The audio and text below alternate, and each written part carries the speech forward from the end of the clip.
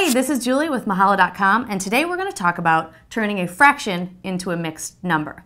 So the first thing you're going to want to do is figure out how many times your denominator can go into your numerator.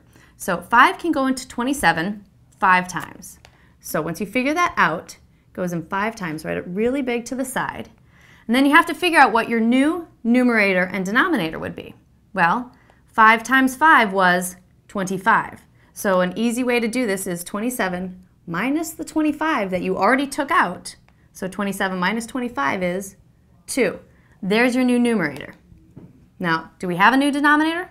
Nope. Denominator stays the same. So there you have it. We just turned 27 over 5 into 5 2/5. And that's how you convert a fraction into a mixed number. Thanks for learning with me today. If you liked what you saw and would like more information about related topics, click on the links below. And if you have specific problems or requests, email them to requests@mahalo.com. See you next time.